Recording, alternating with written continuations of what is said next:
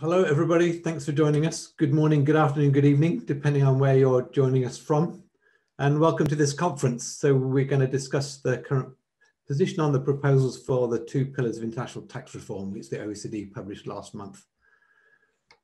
There's a lot going on in the world at the moment with the pandemic, disputed election results, and closer to home here at least, still uncertainty over whether the UK can make a trade deal with the EU. But judging by the record numbers that are registered for this conference, the future of international taxation of profit is also an issue of great interest and contention. So my name is Michael Devereux. I'm an economist and I'm director of the Oxford University Centre for Business Taxation, which is an independent research centre based in the Side Business School at Oxford University. The centre has been undertaking and publishing research on the impact of business taxes and also writing on policy issues for around 15 years. So I'm going to be chairing today's conference with 2 of my colleagues, Richard Collier, who's an associate fellow of the centre and who's also worked closely with the OECD on these proposals, and John Vella, who's a professor of law at Oxford and also assistant director of the centre. So our aim today is really to take stock of the current position. So some questions we'd like to address are, what are the key elements of the proposals? How did we get here, and what kind of compromises have been made along the way by members of the inclusive framework? What, if anything, in the proposals is already set in stone and what's up for further discussion? What are the next steps and what are the likely outcomes next year? And indeed, how likely are we to see any agreement on these proposals, and what do we think is likely to happen if there's no agreement? So we have an outstanding lineup of speakers and panelists to discuss these questions with us. So we're going to begin with a session to set the scene with Pascal Saint-Amans and Achim from the OECD, who I'll introduce just in just a moment. We're then going to have a session with 4 members of the steering group of the inclusive framework, from whom we hope to learn something of the discussions that have been taking place and the difficulties that have arisen and are likely to raise in the future. Then we'll have a session with external views, including from business and a professional firm. And I've added myself to that session to give at least one view from academia. Then we'll finish with Pascal just to review where we are heading to next. So that's the plan. There's a great deal to talk about, and even a few hours is unlikely to be sufficient. We do hope to make this event at least partially interactive, so you can ask questions and make comments by writing in. If you press the Q&A button on your Zoom screen, you should be able to make a question in writing, and we will try and pick up those questions as we go along. It's probably best to make your question or add your comment in the session that it's relevant for. So the first one will be for Pascal and Achim, and so on from there. So without further ado, we have a lot to talk about. Let us make a start. So let me introduce the first 2 speakers. If they need introduction, I'm sure they're very well known to the international tax community. So Pascal Saint-Amans has been director of the Centre for Tax Policy and Administration at the OECD since 2012, and he's been a senior official there since 2007. And he has been the leader of and the face of the BEPS project since he began it in 2013. And he's been instrumental in the huge shake-up of the international tax system that we've witnessed over that time. And at his side has been Achim, who is the head of the International Cooperation and Tax Administration Division of the Centre, and has a number of important responsibilities within the BEPS action plan. So together they've been instrumental in leading the inclusive framework to the position where we now have at least some reasonably detailed proposals to discuss. There just simply is nobody better placed than Pascal and Achim to summarise the current position. So with that, I would like to hand over to Pascal and Achim. I think Pascal will go first to summarise where we are. And Pascal, the floor is yours. Thank you so much, Michael. Good morning, afternoon, whatever, wherever you are in the world. Happy to be with you with a number of very distinguished panelists for a good conversation in a good place, the good place being both Oxford and internet, as again, we're meeting virtually. Thanks a lot, Mike, for the invitation, for giving us an opportunity to discuss again this issue, which is not yet solved, which may be solved or not, we'll see, and we'll come back to that at the closing of this meeting. As an introduction, I would just like to try to set the scene, a broad picture, and share that with Achim, who will get into a bit more details of the structure of Pillar 1 and Pillar 2. But to start with, maybe, I mean, 3 basic questions. Where do we come from, where we are, and where are we heading, right? Where do we come from? We come from an international tax system which basically has not fundamentally changed since 1928. The first significant attempt to change the frame, or at least start thinking out of the box, was introduced in 2012, 2013 with the BEPS project. Some would see it as a sea change. Some would say, well, they just tried to patch the system. And I think among economists as well as lawyers, there is the view that the system, the current system, has some merits, but also has a number of flaws. So when, because of globalization raising a number of problems, the G20 politically decided that it was time to address the tax haven issue, and beyond the tax haven issue, the issue of the taxation of multinational companies, and there is a link between both. We did the BEPS project, and among the actions, we identified the challenges rising because of the digitalization of the economy. And since 2017, the end of 17, we've come back to this issue, which had been closed more or less in 2015 at the delivery of the BEPS project, with the US fundamentally telling the rest of the world that they did not see a real problem. And as a result, we shouldn't talk about that, just revisit it after the implementation of the BEPS project, knowing that in 2015, one of the issues raised by countries were the double non-taxation of the profits of highly visible tech companies, and not only tech companies, but and mainly US tech companies operating in Europe and elsewhere, with these profits untaxed in Europe, untaxed in Ireland, untaxed in Bermuda, and untaxed in the US as long as they were not distributed. So the door was closed. Things changed in 2017 with the US tax reform, because one, the US tax reform allowed for the taxation of these profits. So there is no longer double non-taxation. There is at least a taxation in the US with guilty at least at 10%.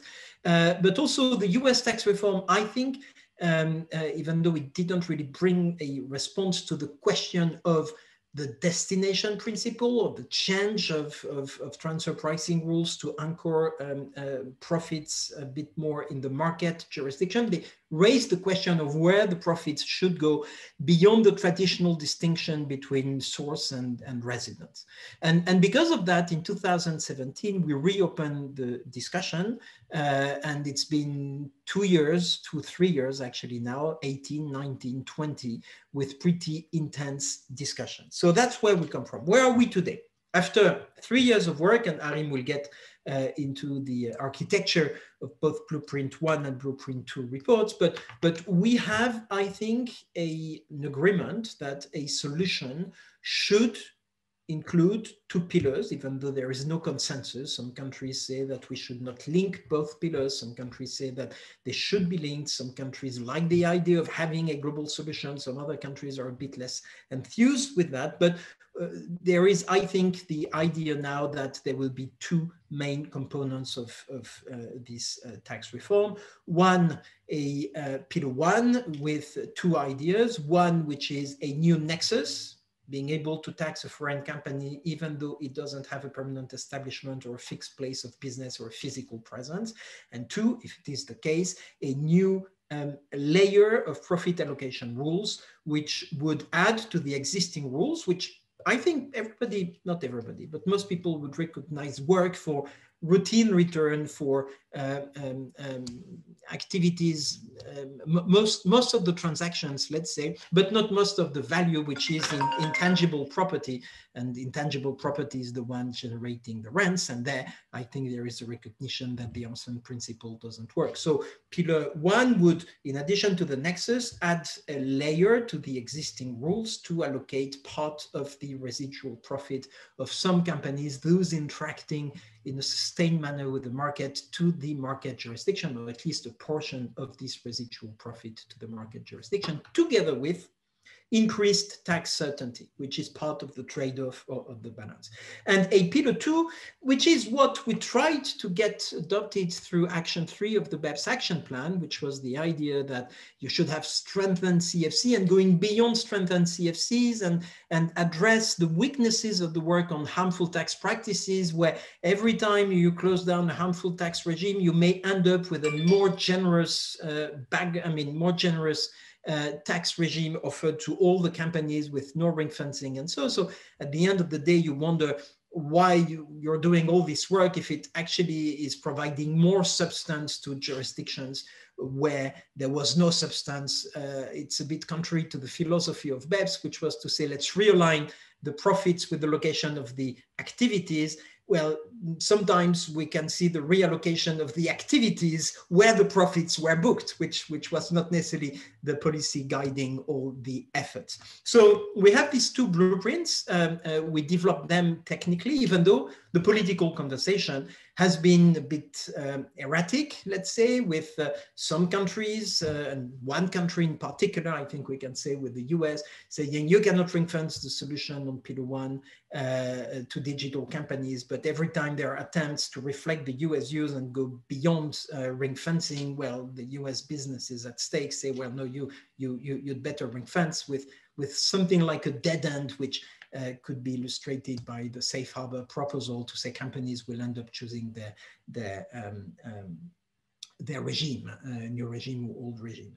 And pillar two, as I said, we tried through action 3 of the BEPS action plan, didn't work well. The US actually implemented action 3 and went beyond with guilty, and now many countries say, well, we want the same. And the US is, of course, in favor, as it would level the playing field. So that's where we are, two blueprints with the architecture Achim will describe. What's next?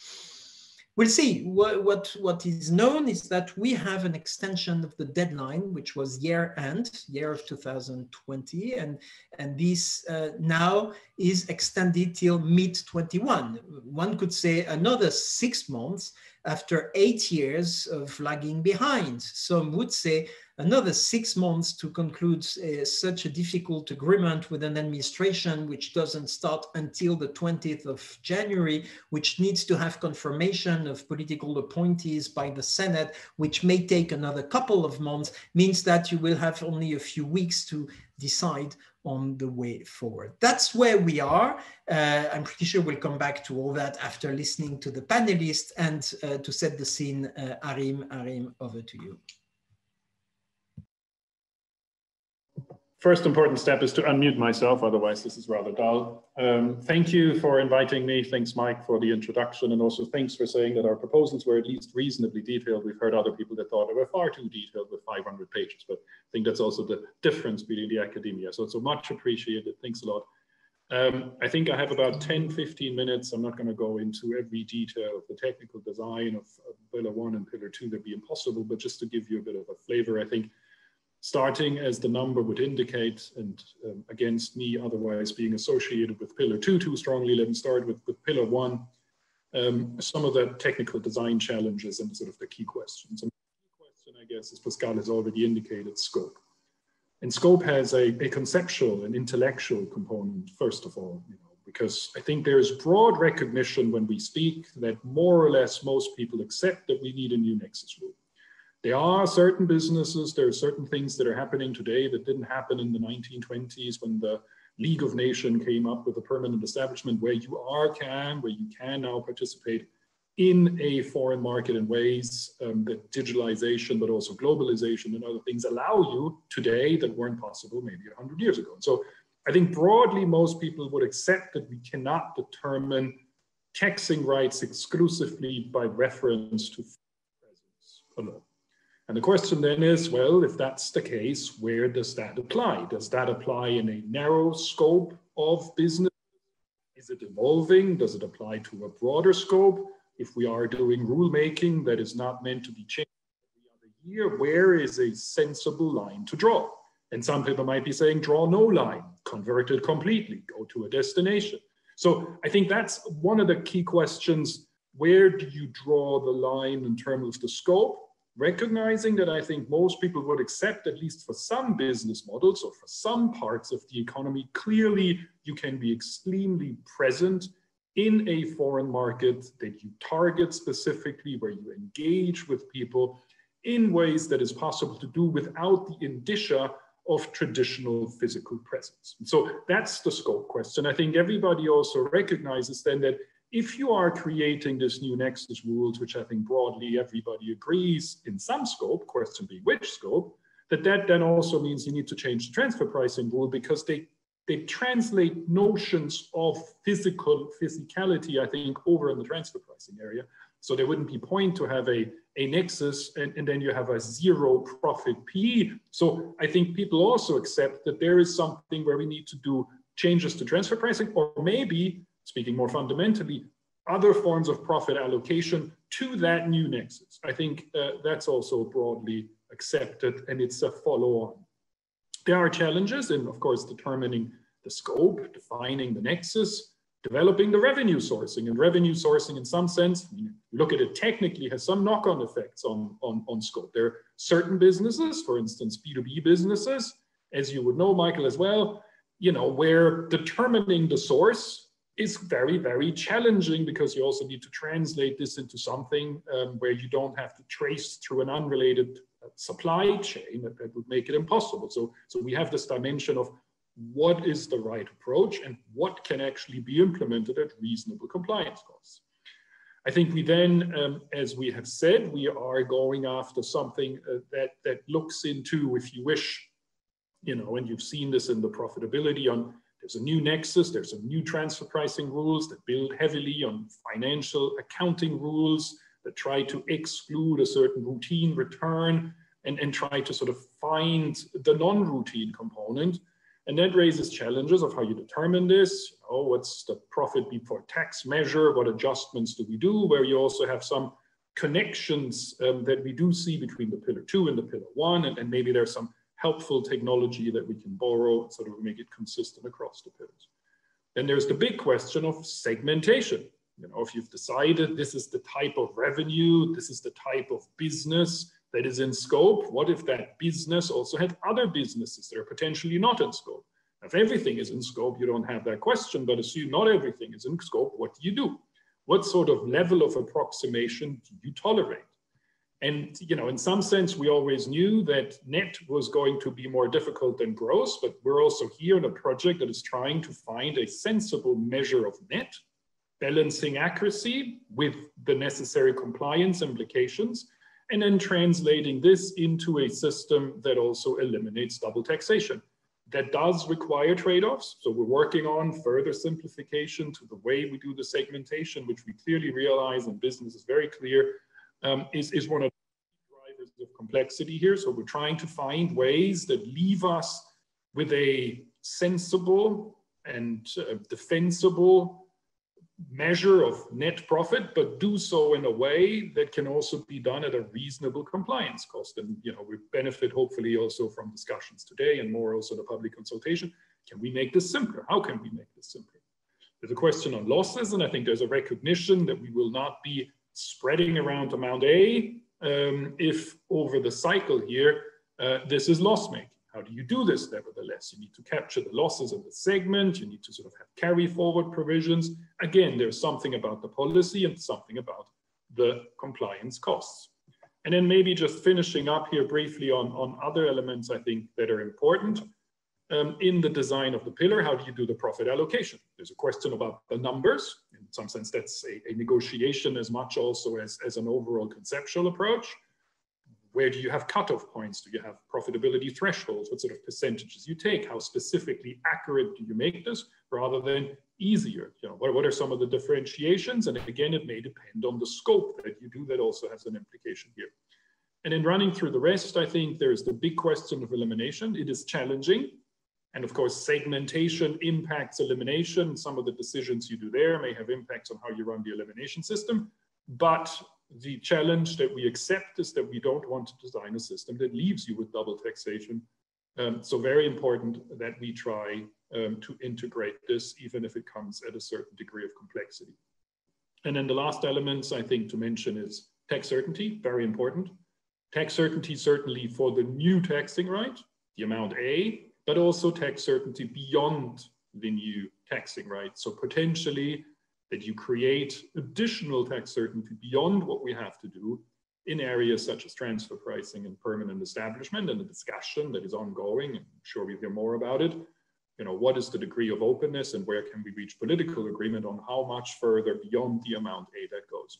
And then there's an important question of implementation, multilateral convention, how this gets done, including also of administration. So as much as possible, we come up with a collective filing process through the tax certainty process that goes hand in glove with all of this. So we don't leave companies hanging where one country determines you're in scope and the other country says you're not in scope. So these questions need to be necessarily, I would think, decided collectively.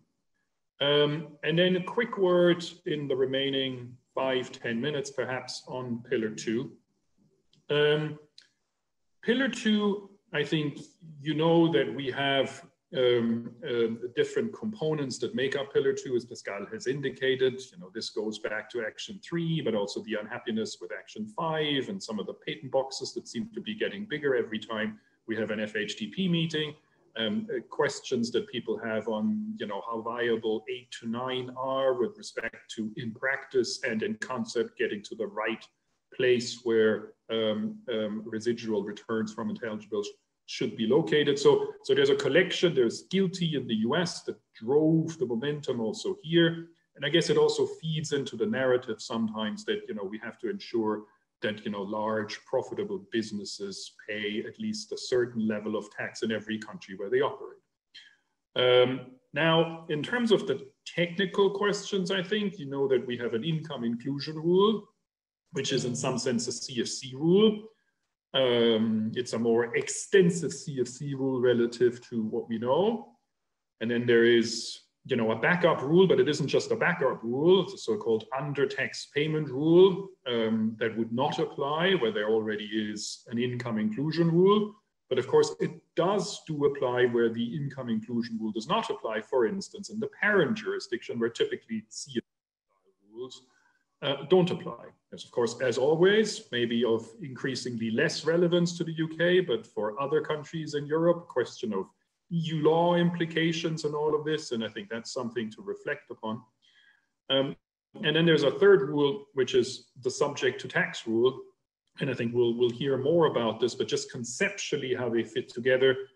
The under-tax payment rule and the income inclusion rule are in some sense, if you wish, sort of the more systemic rules that are understood by the proponents of the pillar as creating a, if you wish, a minimum tax infrastructure that isn't so much about who gets how much money, but more about, you know, having a minimum level of tax and finding a system that achieves this in the most efficient way, which is part of the reason that there is a benefit for having the income inclusion rule come first, simply because it's an easier rule to apply to the under-tax payment rule. And then the subject to tax rule, I think, is a more specific, a more bilateral, less a systemic rule, if you think about it like that, that seeks to address a situation where a country may have ceded taxing right in connection with a treaty on the assumption that the recipient of income that benefits from treaty reductions or other treaty benefits would be subject to tax at a certain level of tax. And if this is not the case, then that country wishes to retain that taxing right that it has otherwise ceded in the tax treaty without needing to terminate the treaty itself. So it's a complement, if you wish, and it sits differently. And also in the discussion, the subject to tax is more based on a nominal tax concept, whereas the income inclusion rule and the under-tax payment rule are more focused on an effective rate of taxation. The big question, amongst others, of course, we talk about the politics, but the big question on the technical side is how can you make Pillar 2 simpler? And that cuts across both pillars. I mentioned segmentation in Pillar 1, so I mentioned this.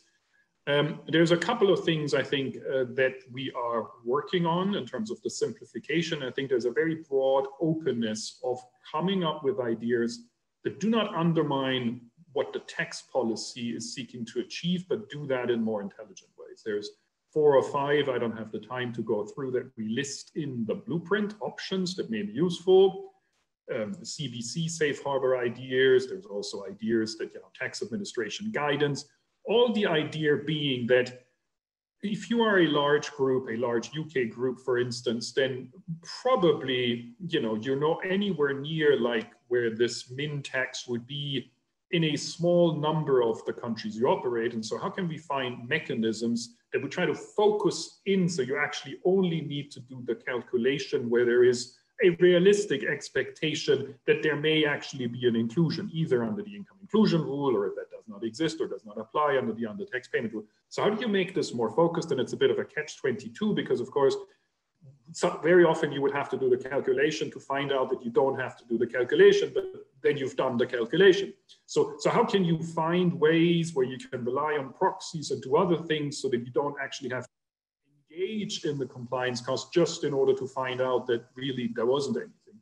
That's a challenge we see in CFC rules. So we're very open. And let me just mention here that, I think government delegates realized that they did not know everything, which is also why there is a public consultation, meaning that we have indicated from the government delegates that there's a whole number of simplifications that we're studying, but that's not an exhaustive list. It didn't make much sense that it's governments that decide what would be easier for business to do without having had the discussion with business and others. So there may be other ways that this could be simplified. And we've also heard from a lot of businesses already some ideas. So we're looking forward to any sort of ideas on simplification, on the discussions. Not to say that that's the only question, I think, on Pillar 2. We've heard from Pascal, there's also the wider political question. There's questions on the minimum rate itself. There's many other questions, how you implement it. Is it a floor? Is it a cap? How does the multilateral convention work? Do you need one for Pillar 2? Would it be useful if you don't need one? Clearly, as we can see in the US, you can proceed on your own. You can legislate guilty. You can legislate other things, but would it make sense? And so what are some of the options? So I think simplification, very important. But certainly not the only question. I hope that's a bit of a useful scene setting where some of the technical and design challenges are across the pillars. Back to you, Mike. Thank you very much for that introduction to both of you. I have a stack of questions and I won't ask them all now. I hope we'll get to some of them during the course of the afternoon, our afternoon. Can I just, let me ask one or two though. So I think you both mentioned the kind of political difficulties and the technical difficulties. So, if we're thinking now about, what are the difficulties in getting a consensus? Are they political? Are they technical? Is it some kind of, are they inextricably entwined? I mean, to put that in the context, I mean, in a sense, you both kind of must be extremely ambitious. You're trying to kind of invent 2 new major elements of the tax system, in consultation with 140 countries. That's quite an impressive. It would be an impressive achievement. It's impressive even to think you might do it. So what are those kind of key difficulties? Do you see them as kind of technical or political or both, really? They're both, clearly. However, the technical difficulties, I think, will be not easily, but will be solved if the political difficulties are surmounted or overcome. Among the political difficulties, there is one which is probably the mother of all the other difficulties, which is the scope. And if you look back to the initial report in 2018, March 2018, the conclusions of the report were that there was a divide between those in favor of a ring-fenced approach or those in favor of focusing the work on what they considered was new. highly digitalized business model. And I think the UK has been a pretty eloquent advocate of that position. And the US, and at that time, China, in particular, but not limited to these two countries, saying you cannot ring fence as per the conclusion reached by the Action 1 of the BEPS project in 2015. And it is true that this question of scope is the mother of all pending political questions, because it has an impact whether you go for a small scope or broader scope. It has an impact on the revenue of the countries and therefore their own self-interest and therefore their positioning. Let's not forget that the international community is made of selfish states, and so be it. Each state, each government has to protect the interest of its own people and own system or own companies. The revenue implications are pretty important. I didn't mention in my introduction, I should have, the impact assessment and the fact that what would be moved by Pillar 1 would be quite limited, 100 billion euros shifted from some countries to another, with a net increase of only something like 10 to 14 billion euros, which is pretty small overall, given the reform that we're talking about, while Pillar 2 would be a net increase, depending on whether you include guilty, which is already passed or not, but a net increase without guilty of up to 60 to 80 billion dollars. I think we're talking in dollars. So the scope is very important, but from the scope derive a number of other political issues on what exactly you put in there, how you organize the elimination of double taxation, which sounds like a technical issue, but is also a political issue. Do you take the money first from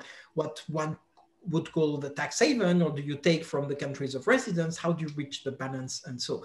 But if we have leadership on the question of scope, I think the technical questions, business line segmentation, elimination of double taxation, scope in the implementation, which are also political, because whether you go for a multilateral convention or not is, at least in some countries, a real political issue. But I think these technical issues would, I mean, they can be solved.